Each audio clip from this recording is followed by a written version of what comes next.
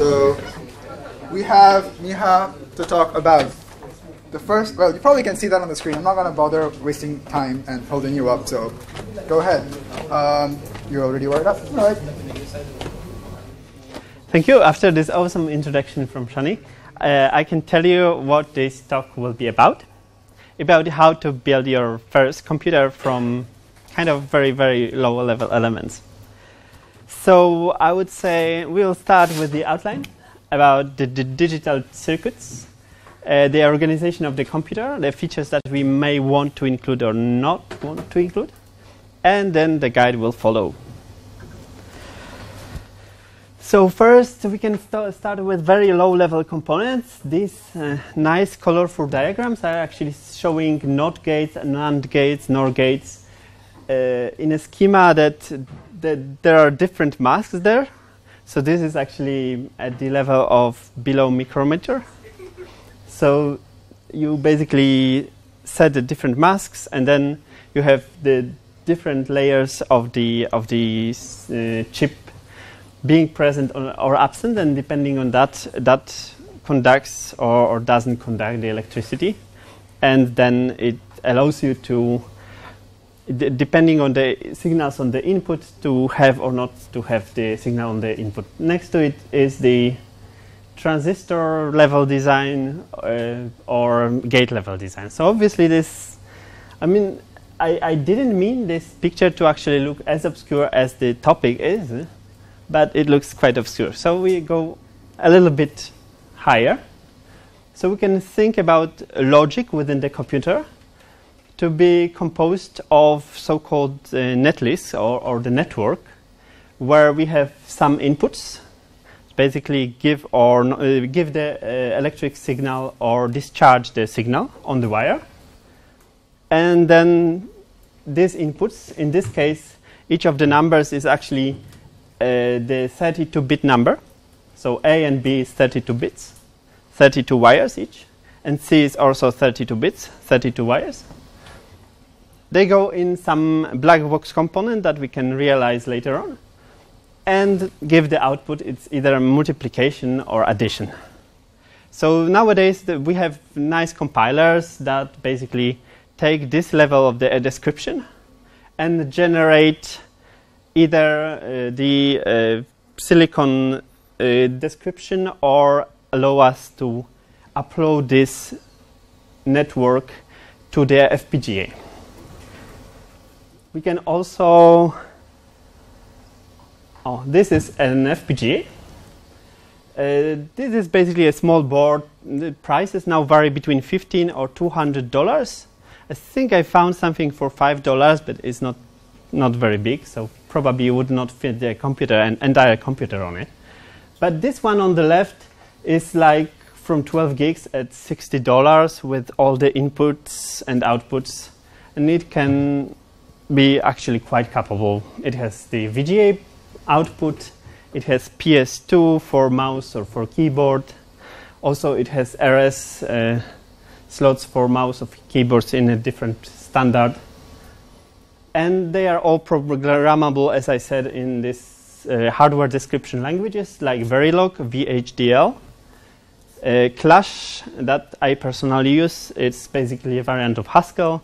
MyHDL, if somebody likes Python or already knows Python, he doesn't or she doesn't know any other languages.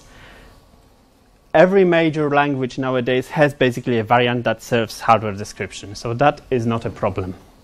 And it's usually at this level. So we say that we multiply two numbers, we add two other numbers, and then we generate the netlist. So the secret is the computers that we have as our laptops are possibly a little bit too complex to do it over the weekend. Yeah? So we do something a little bit simpler. So there are many reasons why they are complex. Basically, there is a big effort of optimizing every single part of this computer. Also, there is a huge reward for somebody to make it even cheaper and cheaper.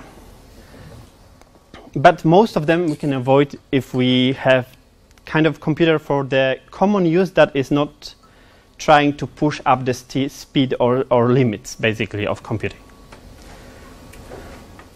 So, in particular, we disregard totally the buffering of memory or cache memories, which have huge impact on performance in nowadays computers, but are very complex to design. We have only minimal peripheral devices, minimal input and output devices, but they will be arranged in the same way as a normal computer. And we can add any new features that we wish to be added, as long as we add them piece by piece. So there is no problem with expanding this with, say, later on cache memory. The basic framework of the project will stay the same. It's just that between memory and CPU, we will have an additional component. And the basic components that we will describe today are basically here. So first we have on the bottom, we have the CPU. Actually, I will take this, because I don't know if we have a laser, but I didn't bring my own laser. I don't have laser eyes yet. I don't think so. So first we have CPU. Oh, you have laser. Or laser eyes, maybe. Awesome. So CPU, which basically allows us to control the whole computer in a very flexible way. It uses the working memory that is usually implemented within FPGA, at least part of it, because there are special blocks for this. We can also use a lot of unused blocks in FPGA as memory, as additional memory. And here we have so-called the I/O mapping that basically makes the CPU see most of the input and output devices as places in memory. So any processor like Intel processor does actually most of the time the same. If somebody tells me that there are in and out commands, yes, they are, but nobody uses them anymore for most applications, especially not for GPU, because there are too few of them. So most processors actually see any input as basically a register that gets filled in memory, then reads the data from memory, and output that as a register that is written as a normal memory location. That's a single critical part about input-output. Then for the input-output, we can start with very simple things. First is GPIO. This is simple register that tells whether we have the signal or a lack of signal on a given pin on the output. Yeah, so that's the simplest kind of input-output. And actually, you can write a program that does control simple peripheral devices using just GPIO. Yeah, that's not very efficient. And if you want something faster or more capable, then we move to something else. So basically, the second type of peripherals is that you write kind of an image into a set of memory locations. The simplest example is so-called frame buffer, which is basically an image for entire screen, like you see the screen here. This entire image is in a frame buffer on this Mac computer, and processor doesn't send every pixel to the screen one at a time. Yeah, there is a special device that basically picks one by one pixels and generates the signal in VGA standard, or in our case there is HDMI standard, about which we can talk later, but it's actually very similar. It's just digital version of VGA. So we write the image of what is to be transmitted to memory. We call it also, instead of frame buffer, just input-output buffer. Yeah, and then there is a small part of the chip that pushes it through the link. And that's how actually most of our keyboards, our mice work, except that instead of a whole frame buffer, we have very small buffers, like 8 characters, 16 characters, very, very small. And that's usually using the technology so-called universal asynchronous receiver transmitter, which is basically a serial link. So we serialize bytes or words bit by bit. We transmit a sequence, usually a word or a byte, together, and then we stop transmission by setting the link into stable, usually 1 signal. And then when we want to start another transmission, then we will start with 0 bit and send them one by one. I will talk about the details in a minute. The basic idea is that we have registers for every input-output device that are mapped into memory, that are bigger or smaller depending on how complex and how much you need to push on the output or on the input. Network cards actually work in very similar way, so we also have serial transmission, we also have buffers. So all the principles apply. And in here, to introduce the CPU or the processor, basically consists of working register file. There are registers that are used for ongoing arithmetic operations. It's basically state of the processor. Arithmetic logic unit, the unit that takes 2 registers usually.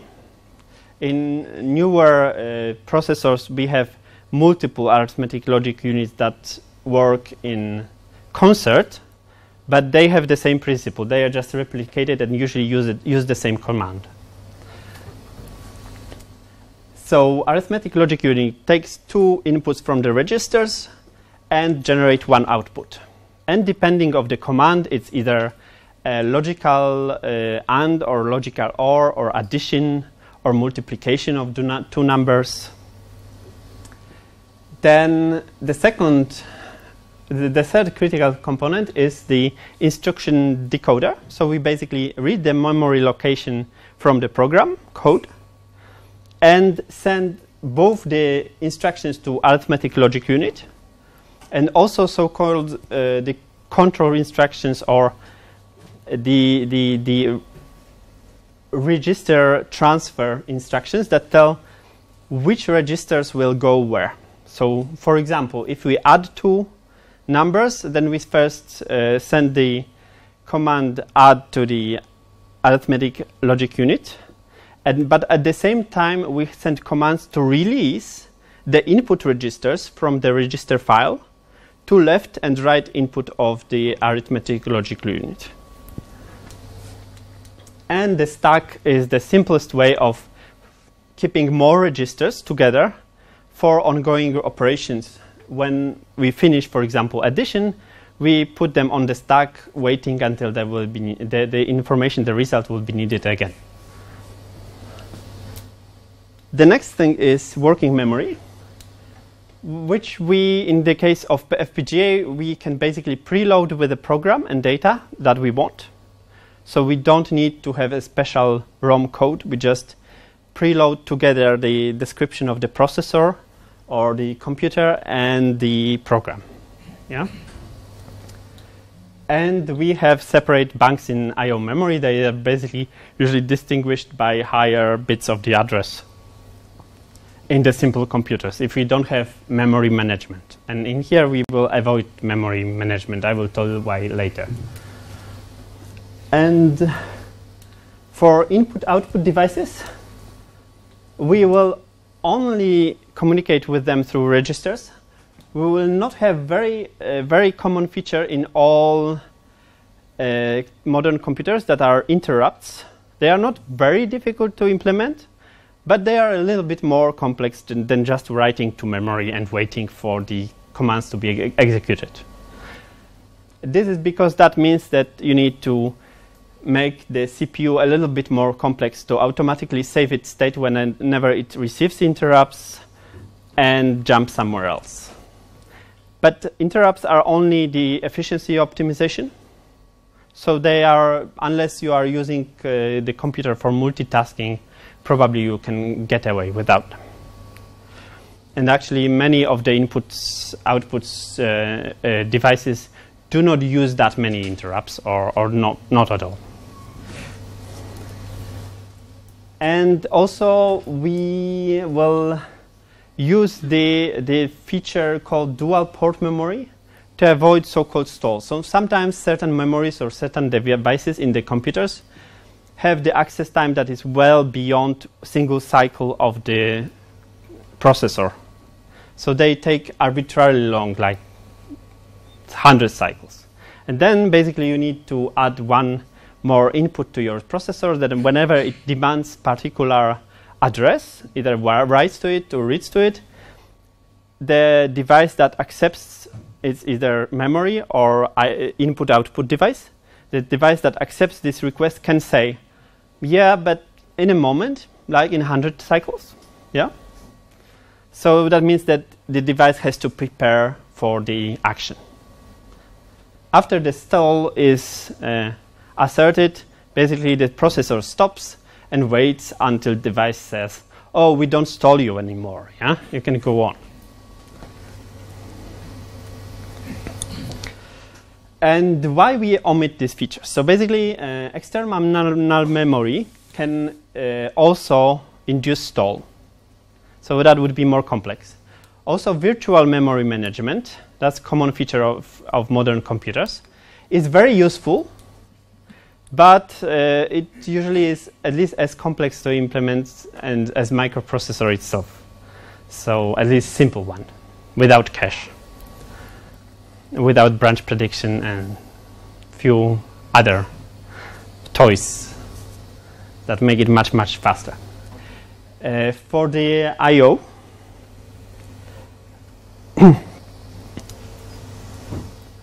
we need to take care that basically the processor state is saved.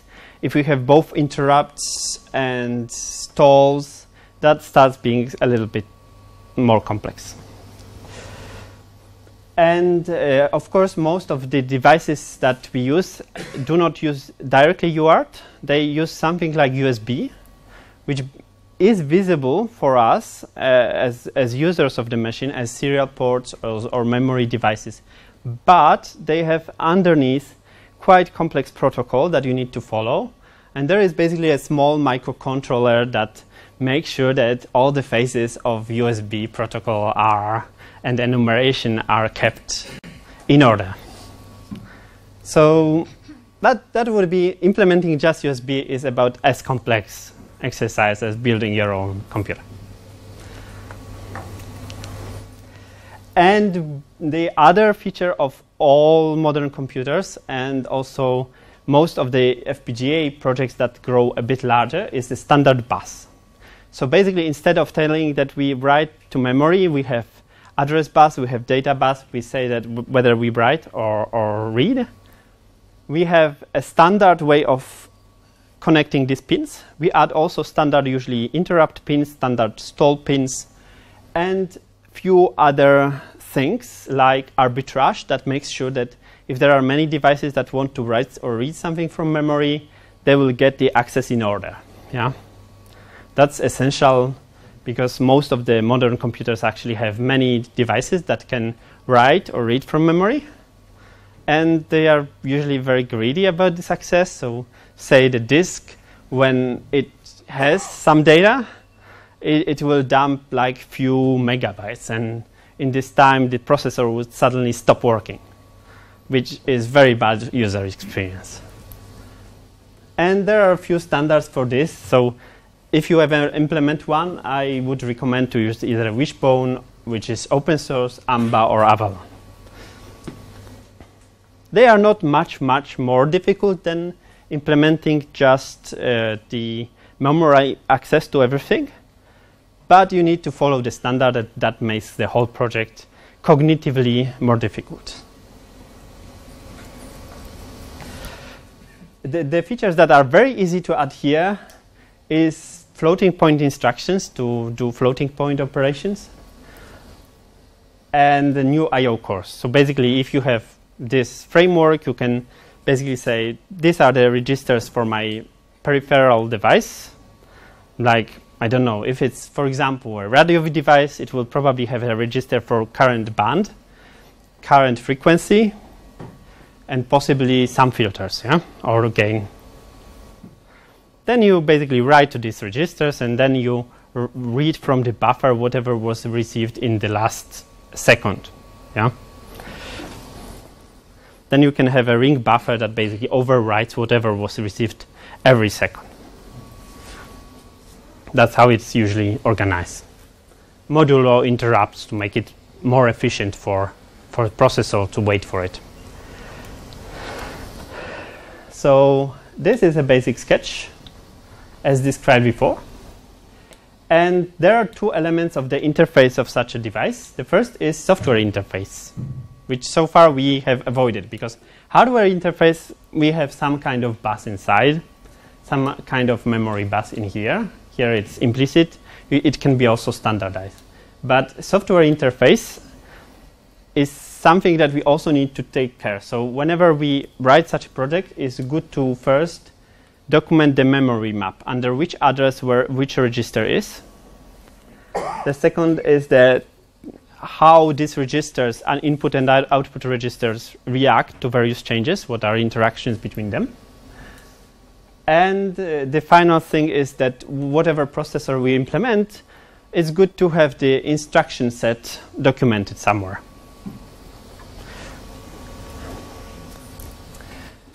Of course, the instruction set is usually shown after we show the processor itself. So basically, the idea, the processor here I present is very similar to J1. So I use the description of J1 processor to show how it works. So basically, we have this decoding part. J1 is basically a fourth processor that is also implemented in FPGA. That's is usually programmed using fourth or assembler, and it's used for GameDuino project. So it's at least fast enough to, at 50 megahertz, to control all the sprites and nice graphics. It's also very simple, which has advantage. So we have the reference here. And the way it basically works is that it has two RAM data ports. First, it reads the instruction, it decodes it. Then this decoded instruction, first it points which registers we use. It's usually top of the stack and then second on the stack. We put it into arithmetic logic unit. And then we compute either addition or the logical AND or logical OR. And then we have this result, and this result has few choices. Either it goes to part of the stack, so it's either on top, usually put on top of the stack, sometimes as the second if we duplicate the result.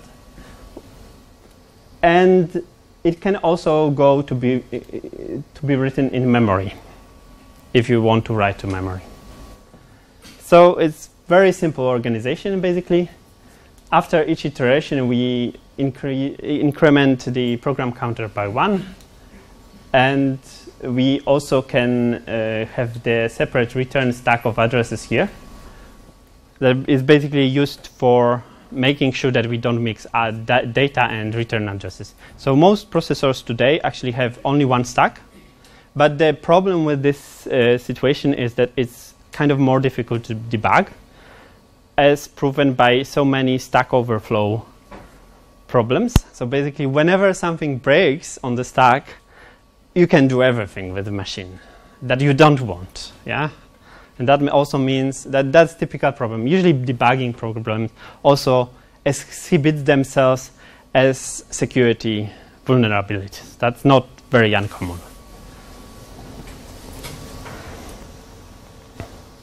And instruction set architecture can be very simple. So we basically would assign the binary number to each of these commands. So we have if that takes the top of the stack, checks if it's 0. If it's 0, then it jumps to another address. Yeah. So we don't just increment program counter, we load it from the address. Then we can call the address and put the current address on the +1 on the return stack. And we can return from the procedure. That's usually sufficient to implement most of the control constructs. The only thing missing here that you can add is indirect jump. The second thing is that for the stack management and memory management, we just want load and store instructions. They look the same. You have memory address or computed memory address, and you have the contents on the stack. You can have either pop or slide instructions. So basically pop just forgets top n elements on the stack. Some people prefer to use slide instructions where you take the top few n elements of the stack and just discard all the elements below them. So you take 2 top elements and you discard the next 10.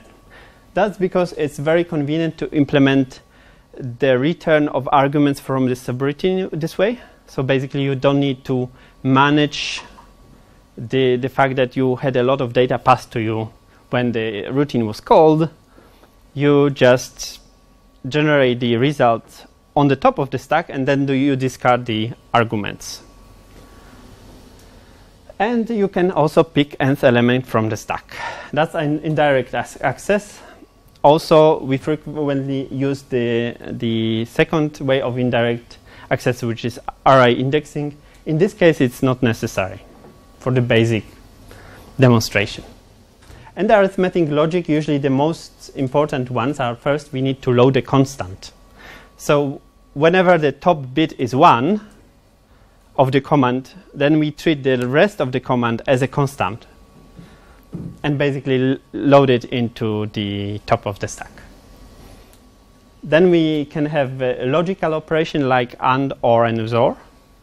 That's usually sufficient because if we load a constant that is all ones and we use XOR, then we have automatically negation, for example. There are some people that prefer in minimal computers to use, for example, not AND and not XOR, but that's really variation on the topic. And of course, basic arithmetics like addition, subtraction, multiplication.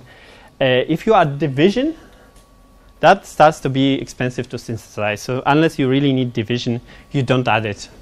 Yeah.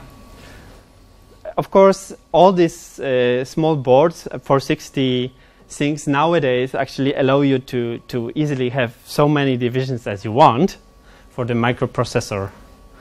But if you want also to add some complex peripherals on board, you may want to avoid division. It's also the slowest instruction usually. So it may not. It may take quite a long time to be executed. That means that the clock of the whole processor, because normally processors work with cycles of equal length, will be slower. Yeah, unless we introduce stall and use it only for division. Now, after we have a CPU, we know how it works. What is its instruction set? Then we can also tell, I think this image is slightly too small, how the visual video signal is synthesized. So basically we have this frame buffer that stores all the pixels. And we can see that on the VGA connector actually there are 3 important signals and 2 synchronizing control signals. The 3 signals are analog. This is red, green, and blue signal, and it's basically the voltage up to, I think, 1.2 volts. And horizontal synchronization and vertical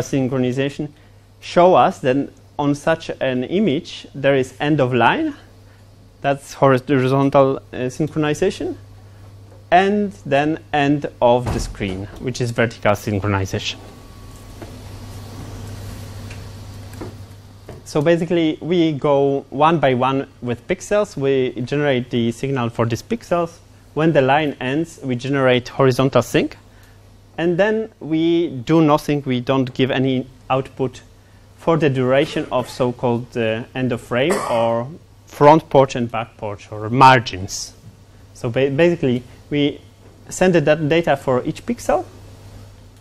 Then we have a margin. And during this margin, we just trigger the signal that it's over with this line. And then when we generate all the lines, we also have the lower margin, so-called also vertical blank, when we don't send any data for so many lines, and at some point we say it's end of screen. And to make it work, there is basically so-called VESA consortium that generated the standards. And the standards are very easy to read. So basically, there is a frequency of the pixel clock in megahertz. So we need to generate a new pixel data if we are within the screen at this frequency with small error below 1%. Then this is the horizontal resolution. This is vertical resolution of the screen. So this is most commonly used low resolution mode. Then these are all the pixel clocks per one line. So after we have pixels that we send, we have also pixel clock slots when we have a margin. The same applies to lines. So we have so many lines visible, 480, and we have more lines as slots. So we have line slots. And then two middle numbers here for the lines and here for the pixels are basically when the synchronization starts, when we have to tell at which clock we have to tell that it's end of line, and then when synchronization ends. So this is start and this is end of synchronization. And the same for lines. As you see, it's basically very, very simple machine that goes along all the pixels plus some pixels that we don't have in-frame buffer memory that are just filler between lines and between screens. Because when we end the screen, we automatically go back to the previous screen. And that means that basically, even after one screen, the electronics in the output device gets synchronized and it can follow on with the display. Depending on how this electronics works, because for the old style cathode ray tube, it was basically that it was moving so and so fast along the screen, and this clock frequency basically served to space the signal, to insert the signal at the right moment when it moves through the screen. Now we have LCD that just knows that, oh, the data ended, yeah? It's probably this frequency. So it estimates the frequency, and then it stores the whole frame and shows it. The HDMI and DisplayPort basically do the same, but with digital data. So instead of 3 slots here, RGB, you have these serial links that send either 8-bit per pixel or 24-bit per pixel, depending on the color range and so on. Also, you have some kind of initial negotiation, just like with USB, about what actually is the data rate and frequency. It makes it, of course, a little bit more complex. Also, like implementing the full HDMI interface or DisplayPort is a little bit like implementing a small computer, because you need to, you need to boot it, you need to start it, you need to agree on the resolution, on data rate, you need to check whether there is audio link in the background and so on. Okay, so that's pretty easy actually to write. If you were to write a Python program or Haskell program or your favorite Ruby program to do it, you could probably do it. The only problem is that it has to execute at same maybe frequency of 50, or in this case 54 megahertz, or in this case 74.25 megahertz. You can still write the Python program that does it, but it has to be in my HDL to be synthesized as FPGA gate description, basically. So the main difference here is speed. And here is actually an example of a little bit more advanced FPGA controller that not only keeps the frame buffer but also knows the character codes. And it's made by my colleague who makes it to resurrect his favorite computer of all days, which is Pet Commodore. And the last peripheral that we want to take care about is serial port, because basically this is how we communicate with mice with keyboards. So there is a little bit of layer of protocol over it, but it can be implemented in microprocessors, say. And that's also very simple. So we agree on predefined clock that we use to communicate on the link. Almost out. Okay. So I will hurry. And then we start with the 0 bit. So we have 1 when we don't communicate anything, but then we start with the 0 bit. That's obligatory. Then we send this 8 bits, possibly a parity. That's optional. And when we stop, we set 1. So basically, as long as we have the same clock, it will be detected on the other side. If we want to send and receive data, that we basically need 2 wires. We also need probably common reference frame for the voltage, but that's usually taken care about on the electrical level.